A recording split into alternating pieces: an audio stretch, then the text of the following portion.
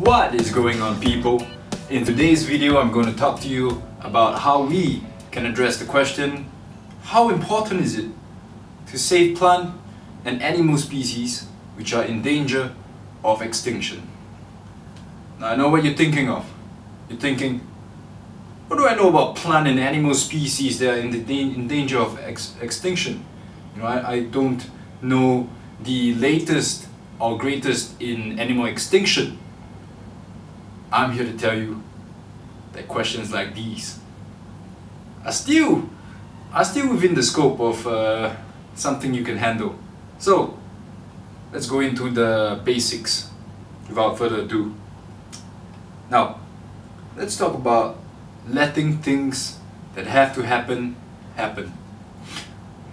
I like to quote Tyler Durden of Fight Club, and I find it resoundingly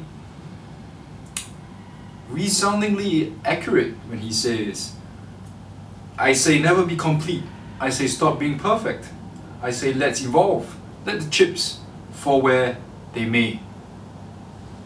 And in that quote, Tyler Durden encapsulates my response to this situation of plant and animal species that are going to be extinct.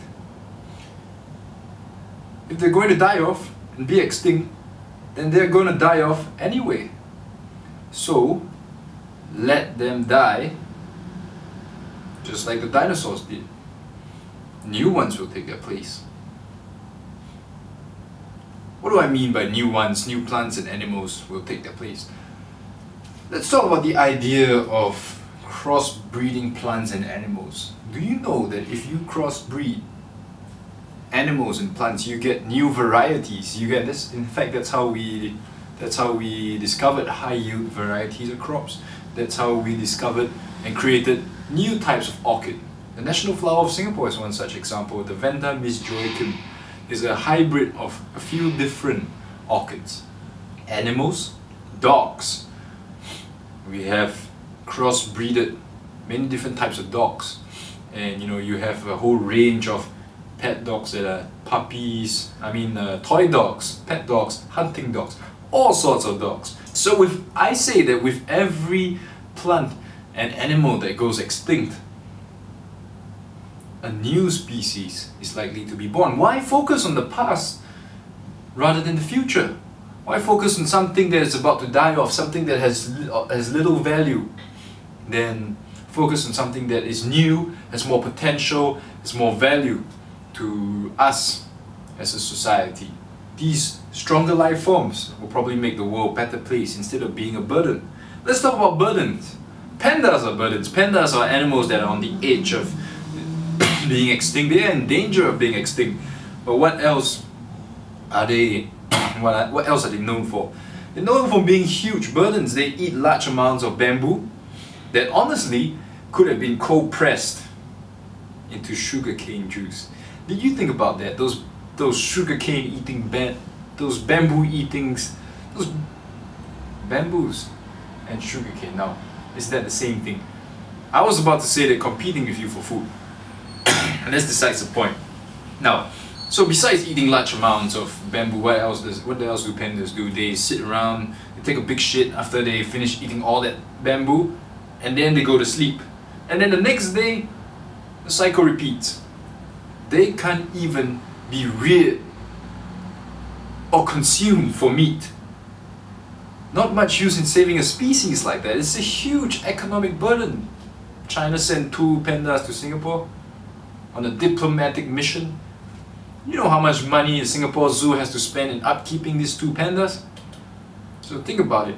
Why not breed a new form of plant and animal that is more resistant to current models of climate change, that has more potential for benefit for the world, and stop financially supporting burdens like this?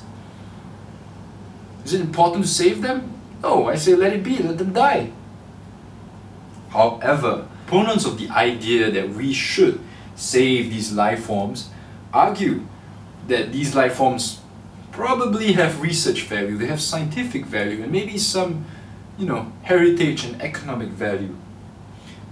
After all, they came before us. and they deserve to live and be preserved instead of being put into extinction by the lives and activities of Homo sapiens everywhere. We, human beings, have made this world inhospitable for these plants and animals that are about to be on the verge of extinction. So these arguments on moral grounds, scientific grounds, economic grounds, people say that because of these arguments we should try and save these biological life forms from going extinct. To be fair, let's consider this. The survival of the fittest has been something all life forms on Earth have had to contend with since the dawn of time. The dinosaurs, they couldn't survive the survival of the fittest. They died. There's this bird-like thing that this, what do they call it? It's like kiwi, but it's not kiwi. There is this bird. I can't remember the name of the bird now, but this helpless bird went extinct. What are we the worst off for it? Should we feel guilty that something that was already a part of nature's plans, the survival of the fittest, something like that occurred? Is there any reason that we should consider the moral aspects of this question? So that's something for you to think about. That being said, human beings are born with the capacity for empathy and compassion. And while we don't necessarily have to save them, there is no written law of the universe that says we have to save plant and animals that are on the verge of extinction. We can save them if we want to. The human choice, and the ability to make decisions that run counter to our instincts. Right? It's this choice that lets us know that we are human. And this choice to be humane and to be generous that makes us human. So the very act of saving these soon-to-be extinct life forms reinforces our humanity. While impractical, I feel that it ensures that we do not lose the better side of ourselves. So if you look at the big picture, there's not much need to save these plants and animals, but we should, because we can, because we're human. Thank you.